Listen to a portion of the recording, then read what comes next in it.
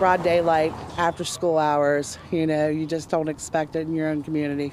Sheila, who only wants to use first names, is spreading the word about what she says happened near Mills and Ivanhoe Avenues in Norwood. She says as her 12-year-old daughter Meadow was walking home from school Monday, a man called her over to a white car. They were like, "Can you show me something? Can I see something, or you want to see something?"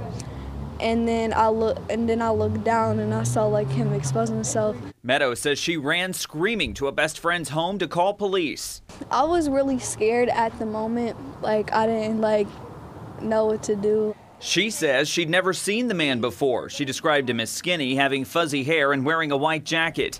Norwood police say there was another case with a different car and suspect a couple of blocks away several months ago. We talk about safety all the time. And we talk about staying with groups. That's why you don't need to walk away from your friends. You need to stay at least next to one person or in a group. Both hope parents talk with their kids about these scenarios and police catch the flasher. We're not going to allow for things like this to happen, not here, not anywhere.